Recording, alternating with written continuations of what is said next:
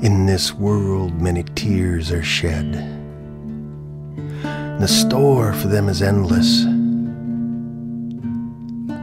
Earth holds her tears in her marshes, her fens and bogs.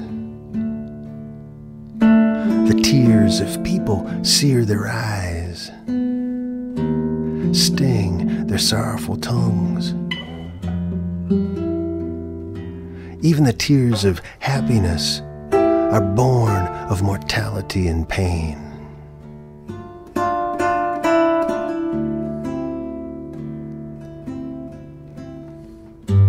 The last tears of Jesus were of his blood,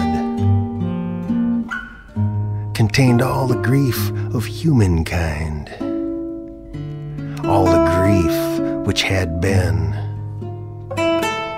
and all that would be.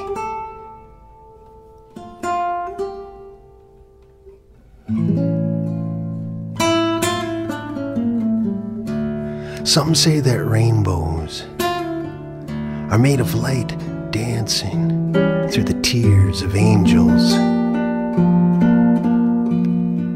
For only angels can know at once all the joy and all the sorrow on earth and in the heavens.